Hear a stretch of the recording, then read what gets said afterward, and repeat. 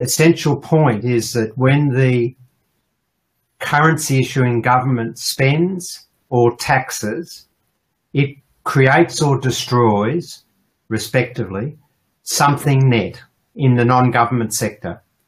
And so the extension of that is that typically we hear a mainstream economist talking about how the virtues of fiscal surpluses, where governments spend less than they tax, as if that's a virtue that we should aspire to, whereas the way an MMT looks at that is that a fiscal surplus is a destruction of non-government sector, that's us, our net wealth.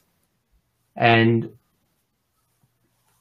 from my perspective, when I lose wealth, that's a bad thing, not a good thing.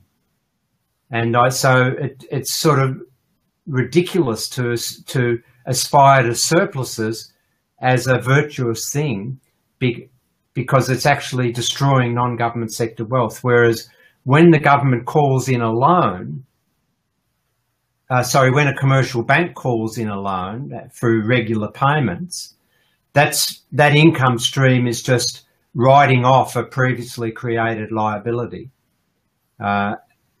It's nothing net's happening. Understood.